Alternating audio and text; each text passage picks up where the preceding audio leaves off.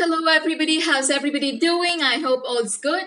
And today we'll be performing a project, a very simple one, but simultaneously we'll also be learning. So this is about web scraping in Python, where you get to use various modules such as BeautifulSoup, one of the simplest web scraping modules available. Also, we have used requests before, if I'm not wrong. So we pip install BeautifulSoup, requests, and HTML5 library. Okay, I'll be listing them down below in the description, so just go and check them out if you're confused.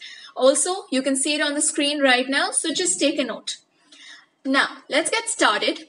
We have to firstly import BS4 requests, and from BS4, we import BeautifulSoup. All right, and now I hope this is big enough. All right, now you have, firstly, let's go to this finance Yahoo. Okay, this is basically Yahoo Finance, where you get to see various stock exchange rates, and this is our topic for today: web scraping stock prices using Python, using BeautifulSoup. As you can see, I've opened up the stock prices of Facebook, which reads 284.79, and it was at a close on 23rd October. Basically, this is just a trial error, just to make you learn about web scraping if you're new to it, and also through an interesting aspect. What we need from this entire site is basically this value out here, right? Now, how do we get it? Are you familiar with HTML? Maybe at least a little bit of it. And maybe you have an idea that websites are built. The very scratch idea of a website lies on HTML. The very basic concepts. Well, that's what we are going to extract today.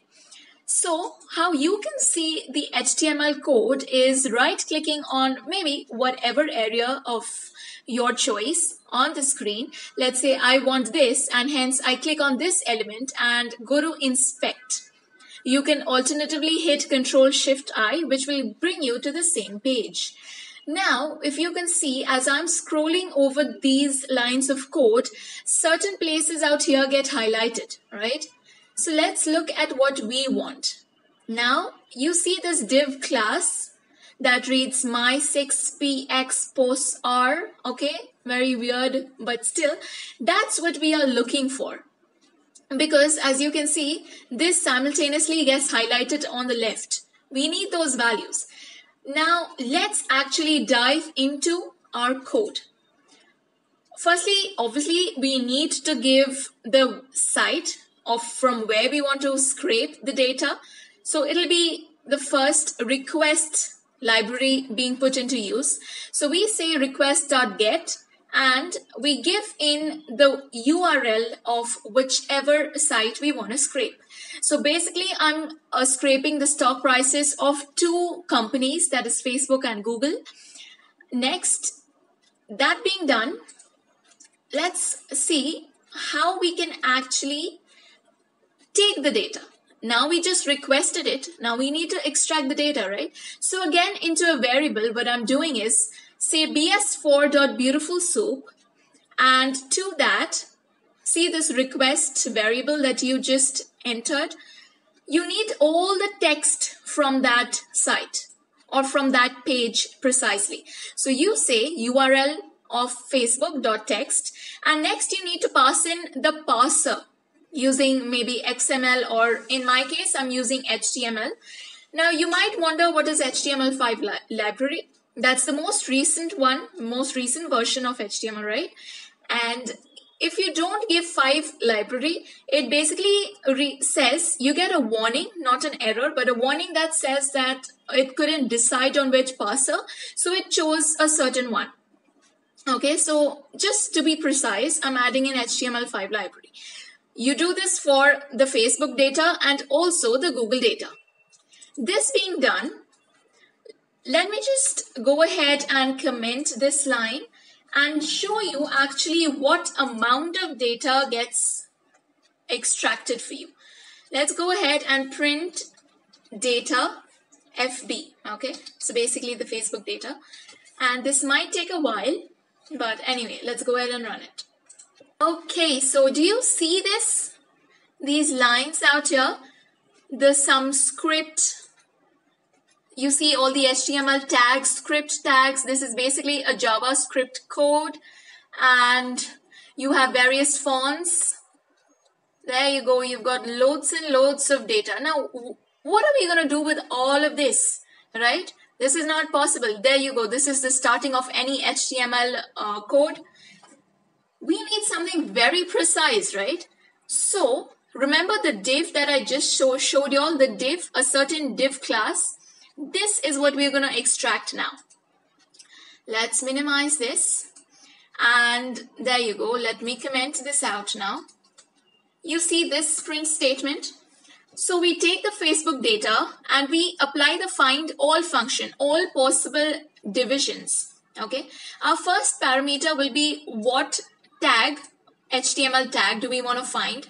Let's say a paragraph tag, or in this case, we are finding the div tag. And there will be scores of div tags. You can see, you can find 5, 6 at one glance itself. But we need a specific one, right? So we also mention the class. Just go ahead and copy this out, this class out here, as I have done.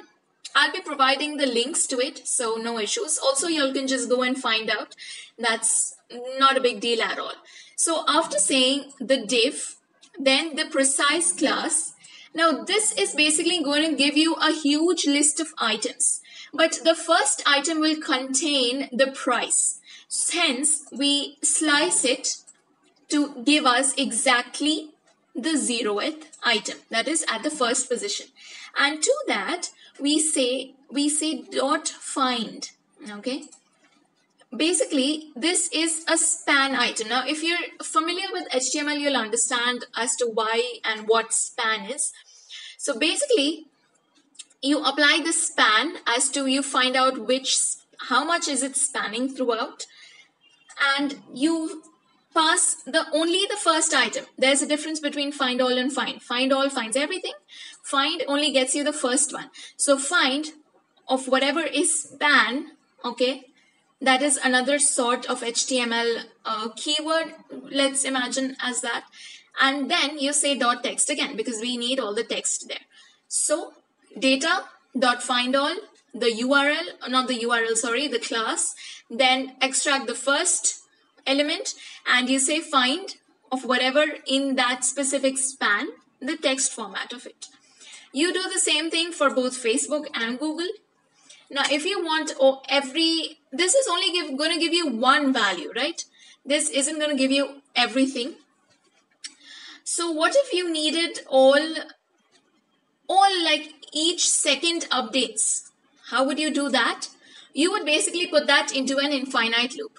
Now, here's the thing. If you are like, let's say you want to exit out of any infinite loop, what you do is simply say Control-Alt-M. All right. Now, this is basically the value of the stock price of Facebook, and this is the one for Google, right? Now let's go ahead and implement this into a GUI project, very simple one.